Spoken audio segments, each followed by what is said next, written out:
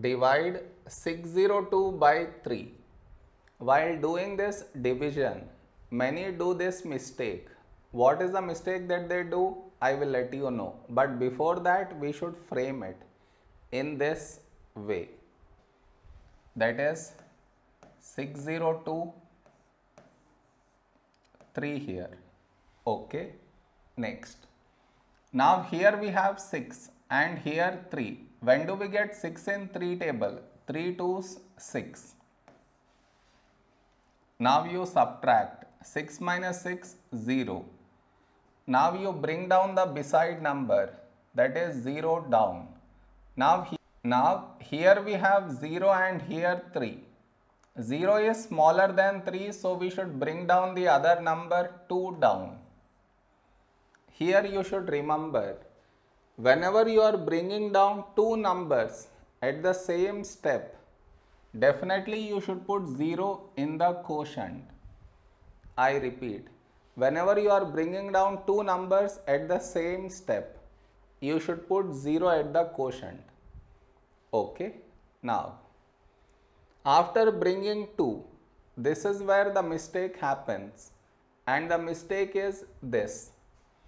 Here we have 2 and here 3. 2 is smaller than 3. So what many do is, they put a dot and take 0 here. Just now you brought the numbers down, and in the same step you want to put a dot and take 0 here, which is wrong. I repeat, bringing the numbers down and putting a dot and taking 0, both at the same step, you are not supposed to do. Instead, what you should think of is, what number should we write here? If we write 3 here, that is larger than 2. So what we do is, we take 0. So 3 into 0, 0. Now you subtract 2 minus 0, 2. Over here we did not bring any number down and 2 is smaller than 3. So now you can put a dot and take 0 here. Here 20, a number close to 20 in 3 table is 3, 6, 18.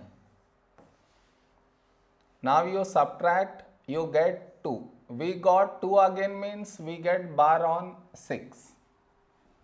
Did you understand where mistake happens? You should not do that mistake. Am I clear?